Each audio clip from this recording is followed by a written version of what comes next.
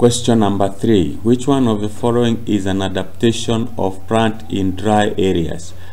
1. You need to know that in dry areas water is scarce. So one of the adaptation is to retain as much water as possible.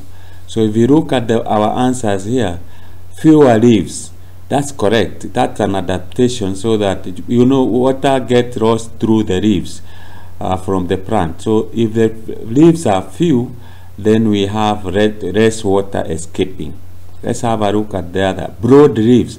Broad leaves will mean that there is more surface and there is more water lost through the stomata. So that is not correct. Thin cuticle. The thin cuticle is a protecting film covering epidermis of the leaf. So this, if it is thin, it means that more water will be lost. Many stomata.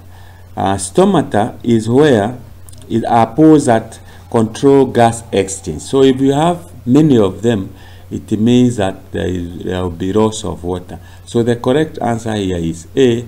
Fewer leaves is the adaptation of plants in dry areas. So that's how you answer that question.